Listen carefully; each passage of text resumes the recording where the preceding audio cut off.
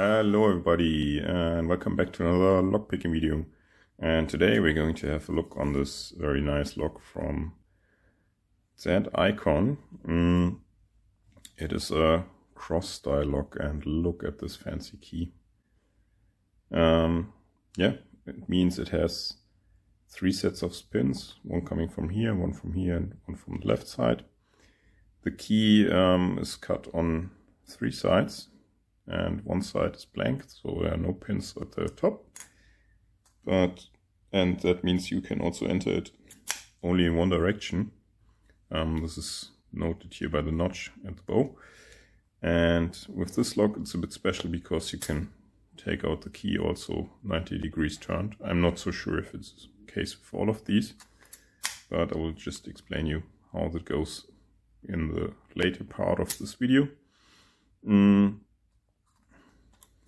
Yeah, and yeah, I was searching for these kind of locks for quite a while, or really not active searching, but I was hoping I would find something reasonably priced, and this was it.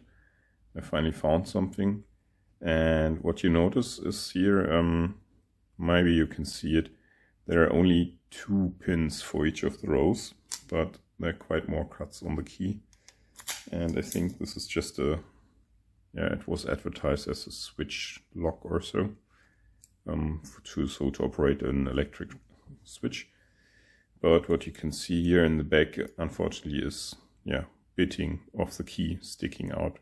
So there are models of this lock which are deeper, where all, I think, 4 or 5 cuts of the key are active. But yeah, this is just a 6-pin lock. So let's get it in vise, and what I will do actually is, for filming, I will tape this to the top so it doesn't annoy us, and then hopefully we can get it picked. See you back in a second. So here we are back in the vise, looks just fine, and I will just tension clockwise because of the rotation limiter in the back, and picking I'll try to do with a half diamond, and usually the right side binds first like this, and this is the case today as well. So pin 1 is binding, good click, same on 2, and now it's a bit back and forth between the 2 of them, almost as if they are tapered. Now it feels good. Let's check the left side. Yeah, 1 is binding, so get on top of it.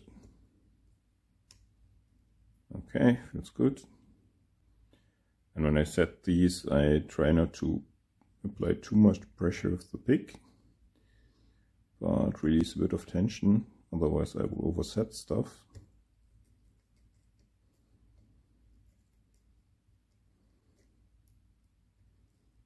Okay, both feel good, and we got a little bit of core movement when I applied tension again.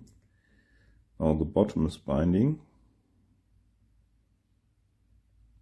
pin 1, and this, even if we are in a false set or something like this, I cannot get any counter rotation. I really have to let go of all the tension. The tension is just loose in there now, and now I have to manually rotate the core back a bit until I can set this pin, which I just did. Now apply tension again. Oh no, not set. Now.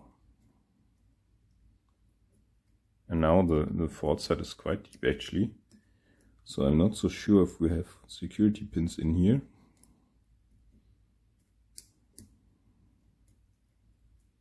So only the second pin here should be left, right. So manually rotating back the core. No counter rotation at all. And there we go. Got it open. So let's show you from the back. You see here the cam piece moves freely. And what I can do now actually is lock it back up at 90 degrees. And yeah, here the pins snap into the next Bible, and what is nice to see is we have Bibles all around. So we have a Bible up here, here, here, and here. Even though there are no pins on one side, of course, through the rotation, you will need them once rotated by 90 degrees. And these 4 Bibles, even if you only need 3, also allow then that you insert the key here and turn it and remove the key at another position, right? Because even though no Bible is needed up here now, the Bible is of course needed here so that the key pins can move out when I remove the key. And same goes when I turn it 90 degrees. Yeah, that makes sense, and you know what I mean. Oh, wait, before I cut away here. Yeah, I'm a bit scared of cutting this because I really like to have this lock and I don't want to ruin it. And yeah, you can see that I did not mangle with the lock because the screws are still with their original coating of paint here as it comes from the factory. And yeah, I'm not so sure if security pins are in here. I would really want to know, but I'm not convinced of cutting it. So if you want to see what's inside, really convince me down in the comments, and if enough people say I should open it, maybe I will do a follow-up video and cut it. Okay, that's it for now. Thanks for watching. Bye.